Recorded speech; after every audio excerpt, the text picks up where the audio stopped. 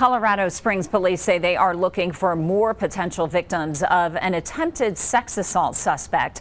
Take a look at the suspect. This is Cordova. He's facing attempted sex assault and burglary charges. Police tell us it's related to a number of incidents in the Briargate area of the city back in early April, including one where police say he went into an unlocked basement and exposed himself to a child.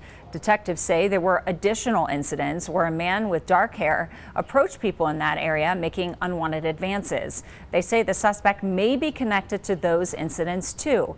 If you have any info that can help police, you know what to do. Give them a call.